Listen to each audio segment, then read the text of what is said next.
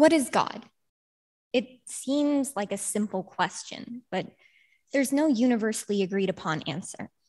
It's something that people bring up all the time. And yet when I say the word, everyone here has a slightly or extremely different image in their head. So first and foremost, rest assured, I promise I'm not here to try to convert anybody. But this is something I want to delve into a little bit. The idea of God, because throughout my life, moving from town to town, church to church, I've noticed that people love to say the word God, especially when pushing their own agendas, but can get very uncomfortable, confused, or even defensive when they're asked what it actually means to them. It struck me as kind of strange that people were willing to use the word in so many contexts and never provide a definition for it. So how does one go about defining a deity in the first place? Not to mention which ones to believe or not believe in. This is a question that I got more clarity on when I was in middle school and I met my first atheist. Well, I know I'd met atheists before that. I just had never talked to them about it or understood what it actually meant. His name was Mr. Roshan, and little did he know, he was about to blow my tiny brain. We were in class, and somehow or other religion came up, as it often does, and he mentioned that he didn't believe in God. I didn't understand this at all. I didn't even know that was like an option. And one of the girls in my class beat me to the question, well, how do you stay good? Like, what stops you from just doing whatever you want, whenever you want? He looked at us and he said, well, why would you need a reason to be good? Is it really good if you're only doing it to be rewarded? What? Little did he know, this man had just changed my perception of everything. Because was I even a good person at all? How was I supposed to be one by following God if I didn't even know what that meant?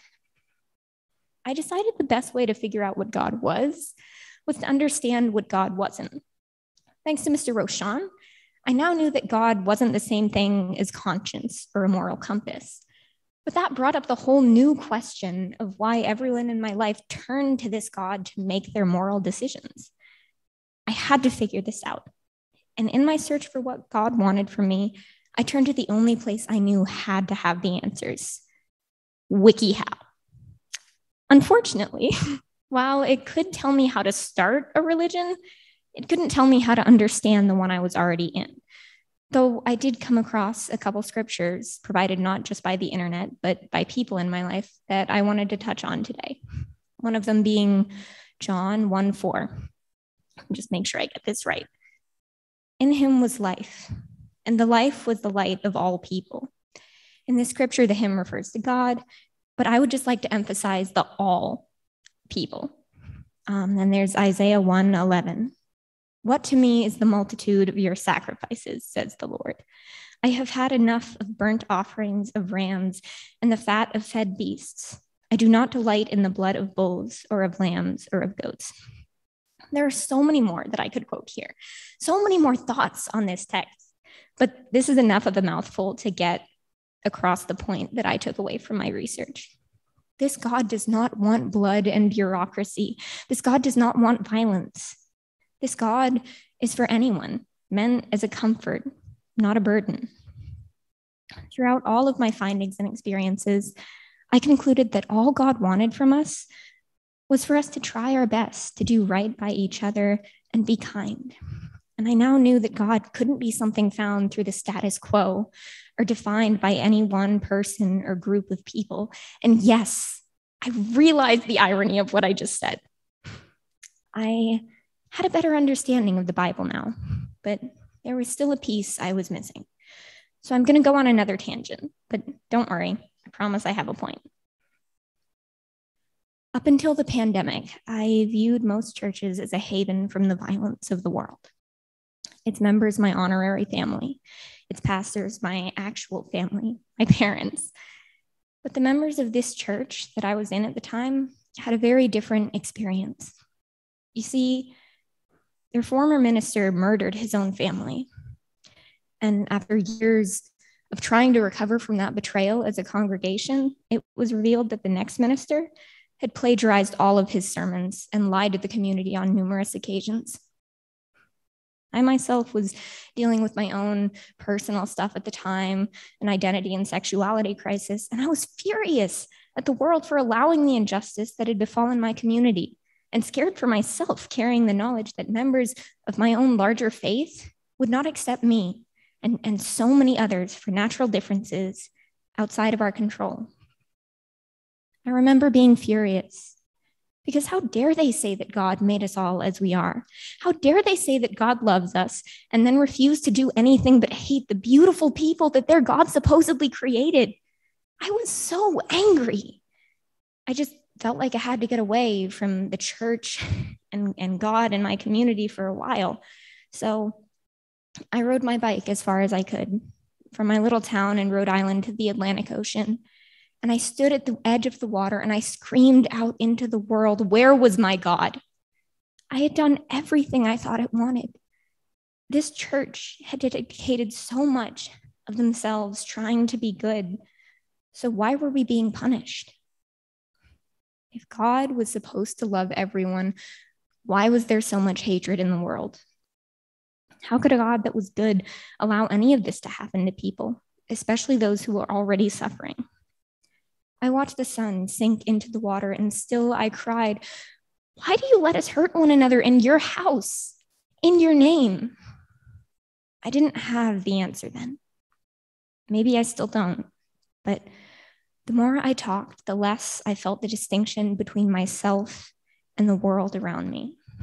I started to feel how my tears didn't just flow from my face, but into the water too, connecting me to the whole ocean.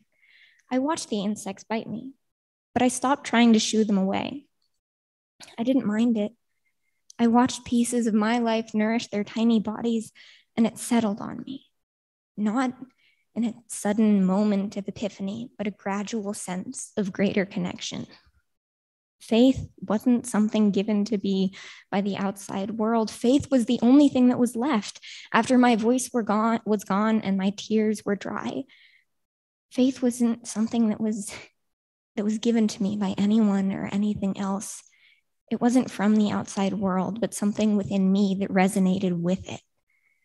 I stood up and I looked around. I felt my breath flowing in time with the waves. God hadn't condemned me. I was just trying to follow a voice that was speaking to somebody else. I couldn't let anyone tell me what God was or wasn't, because I had been created with everything I needed to define that in a way that would suit me in my journey specifically. Faith was not a prison, but a home. I was just in the wrong one by mistake. And the human parasites that had harmed that church were just like the insects biting my arm.